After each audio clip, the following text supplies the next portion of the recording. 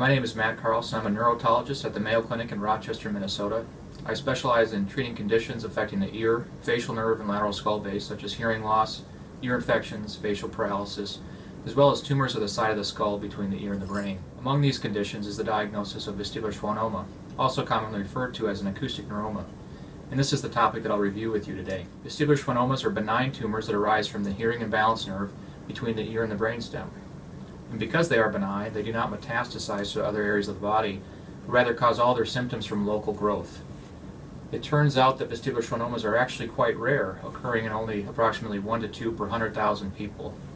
However, our group at the Mayo Clinic has a particular interest in this condition, and so we see a large number of patients with this condition each year. So what are the symptoms that are associated with the diagnosis of an acoustic neuroma or vestibular schwannoma? Well, because they arise from the hearing and balance nerve, the great majority of patients have experienced hearing loss, ringing in the ear, and sometimes imbalance.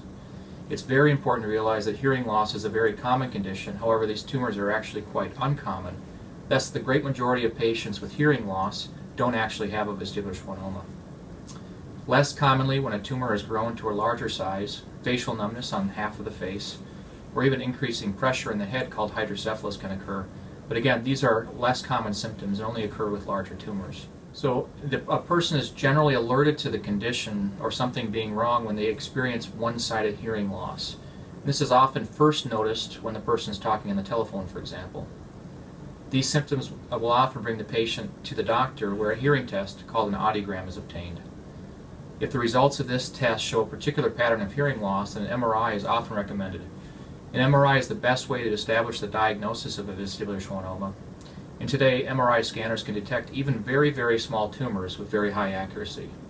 So in contrast to other conditions, a biopsy is not generally required to establish a diagnosis of a vestibular schwannoma, but an MRI is sufficient by itself. When a person is first diagnosed with a vestibular schwannoma, a lot of thoughts go through their head. They might have some anxiety, because after all, this is a tumor inside the head between the ear and the brain. We always want to emphasize to all of our patients that when treated by an experienced team, the great majority of patients do very, very well long term. So after a diagnosis has been established, the next important point of discussion is potential treatment options. At the Mayo Clinic, we do our best to present the patient with an unbiased review of all available treatment options, understanding the best treatment for one patient may be different for another patient. And we believe that a multidisciplinary approach for each patient, seen by a neurologist and neurosurgeon specializing in treatment of these conditions, provides the best outcome for the patient. We also have an extended team that assists in care, including radiation oncologists, cranial nerve monitoring team, the ICU, and nursing staff, all which contribute to the valuable experience that you can have at the Mayo Clinic for treatment of these conditions. When discussing the treatment of vestibular schwannoma, it's probably best to look at the type of tumor based on size categories. And broadly speaking, we talk about smaller tumors and larger tumors, since the treatment between these two types of tumors, or these tumor sizes, are very different. First, we'll discuss small to medium-sized tumors. Because these tumors are smaller, they produce less pressure on the brainstem and less swelling occurs from the tumor itself. And with this, there are essentially 3 good treatment options. Specifically, observation with repeat MRI over time, focused low-dose radiation, or surgery. So now we'll review the different treatment modalities in more detail, specifically for small to medium-sized tumors. So regarding observation, the idea is that a large number of small to medium-sized tumors don't grow for extended periods of time. The important thing to always emphasize with observation is that symptoms are not a reliable indicator of tumor growth or tumor behavior, meaning even if the tumor stays the same size, a patient may actually experience hearing loss or dizziness or other symptoms. And of course, the reverse is also true. A patient's symptoms may actually remain stable even in the face of a growing tumor. And this is why it's critical that patients continue to get serial MRIs or MRIs throughout their lifetime if they don't have a definitive treatment for their tumor. The second treatment option is focused low-dose radiation, and this is given in a single session. In our experience, radiation is effective at halting tumor growth in approximately 93% of cases. The goal of radiation is to simply stop tumor growth. It generally doesn't make the tumor shrink, and it doesn't make it go away. The primary advantage of radiation is the minimal recovery time that a patient has to go through.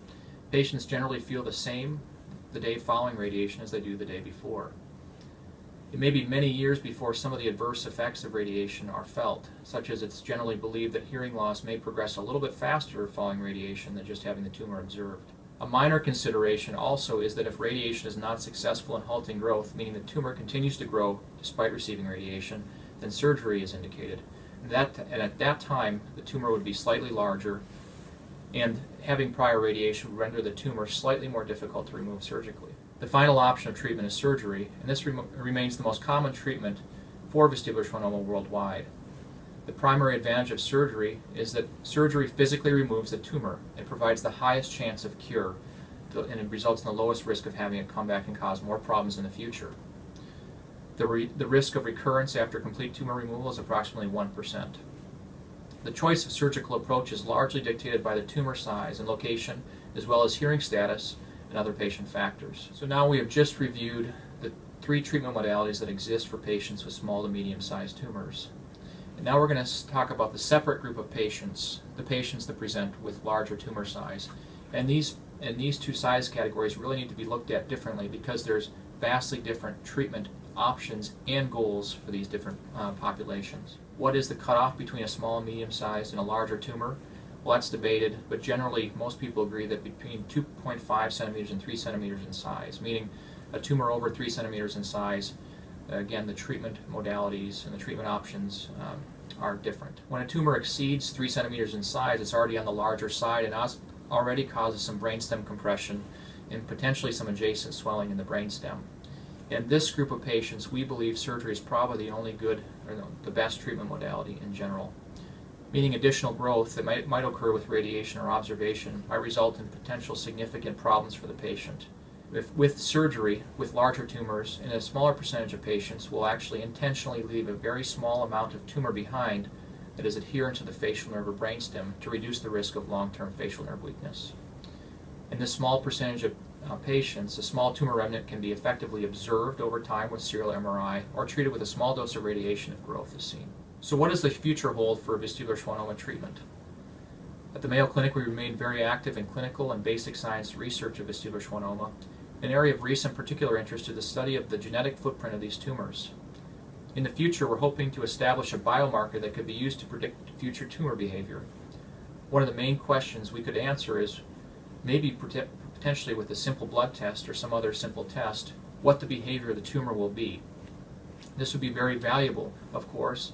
If we knew the tumor was not going to grow for extended periods of time, then the patient may be very inclined to simply observe their tumor if it's a small or medium size. If, however, this simple test could show that the tumor is not going to respond to radiation, or perhaps it was going to grow quickly, then we might recommend a different treatment option for the patient. And this is one way that we think in the future we will be able to highly individualize treatment to result in the best outcome for each individual patient who is diagnosed with the vestibular schwannoma. A second area of research is the study of quality of life in patients with vestibular schwannoma. Traditionally, as a whole, our community has studied outcomes such as hearing loss and facial nerve weakness and tumor control, but as it turns out, there are many additional, less tangible symptoms that can greatly affect a patient's well-being following the diagnosis of a vestibular schwannoma or following treatment, such as dizziness and headache, anxiety, and depression, among many other things. If you're interested in learning more about this research, we encourage you to look online at several of our recent publications from our group. In closing, I hope this short video addresses some of your preliminary questions regarding the diagnosis and treatment of vestibular schwannoma. Again, I want to emphasize that the majority of patients can have a very good outcome if treated by an experienced team. If you've been diagnosed with a vestibular schwannoma and would like to receive more information regarding treatment, we'd be honored to visit with you. Thank you.